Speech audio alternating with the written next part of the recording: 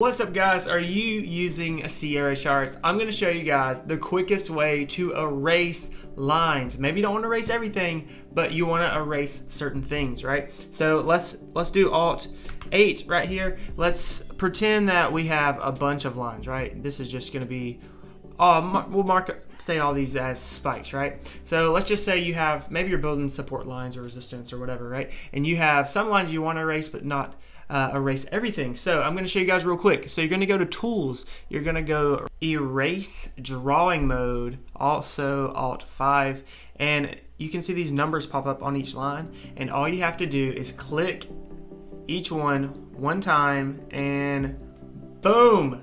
There you go. Quick and easy way to erase certain lines without erasing everything off your chart. I hope this helps. If it does, give us a thumbs up, and we'll see you guys in the next video.